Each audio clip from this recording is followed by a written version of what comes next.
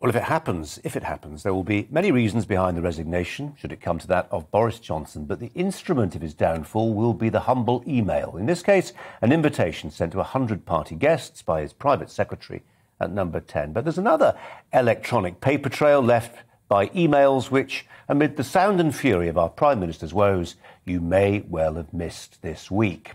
Which is a shame because in the great global scheme of things, these emails matter rather more than who does or doesn't run Britain's Conservative Party. That we have these emails at all is a victory for Republicans in America who've successfully fought for their release. But lest you think that this somehow taints them with the stain of partisanship, do think again. These extraordinary emails should concern every one of us, regardless of our politics or where we live. What do they show? That at the beginning of the pandemic, the world's leading scientists confessed to each other that they thought, on balance, COVID came from a Chinese laboratory. At which point, perhaps you shrug your shoulders. Maybe it did, but as we've discussed before, the chances of pinning the pandemic on anyone definitively are vanishingly slim. The Chinese Communist Party has taken steps to make sure the truth can never be universally acknowledged.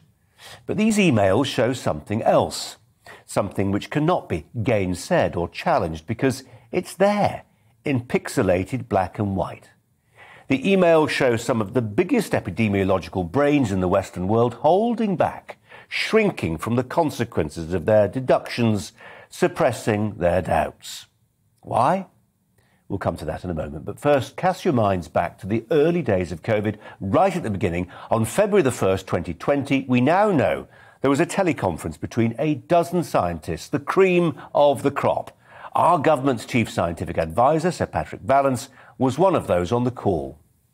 Now, we don't know precisely what was said then, but we do know what was said the very next day, because that's when the emails, which have now been obtained, started flying.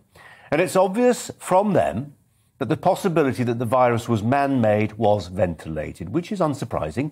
You'd expect them to consider that possibility. But what is astonishing is what happened next.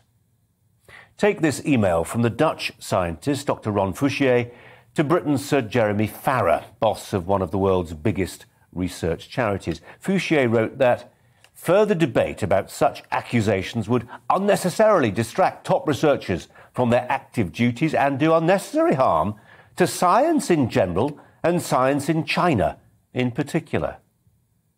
Wow.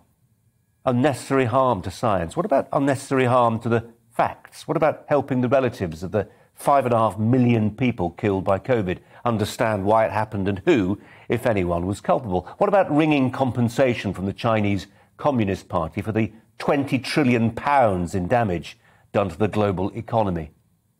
It wasn't just a Dutchman's doubts about full disclosure that were being shared with Sir Jeremy Farrar. This email was sent to him by Dr. Francis Collins, formerly head of the US National Institutes of Health. It went like this. I share your view that a swift convening of experts and a confidence-inspiring framework is needed, or the voices of conspiracy will quickly dominate, doing great harm to science and international harmony. Well, we wouldn't want the atmosphere at those international science conferences to turn sour, would we?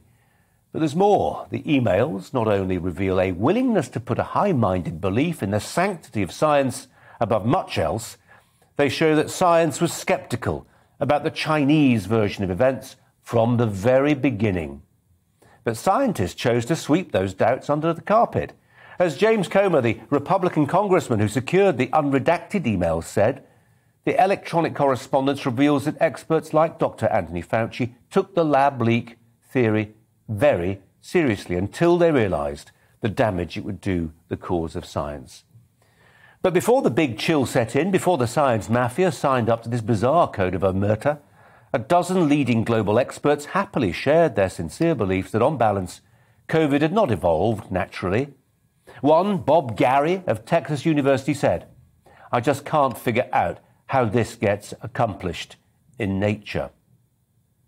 Sir Jeremy Farrar, who in addition to the running the Wellcome Foundation is also a leading figure on the SAGE committee, put it bluntly in one email when he asked, whether you believe in this series of coincidences, what you know of the lab in Wuhan, how much could be in nature, accidental release or natural event. I am 70-30 or 60-40. In other words, he thought that COVID was probably leaked from a laboratory. Well, I'm not one of those who enjoys the casual debunking of science or scientists. They have achieved wonders during this pandemic. But these emails reveal them to be human. Yes, their breakthroughs have protected lives, but they wanted to protect something else.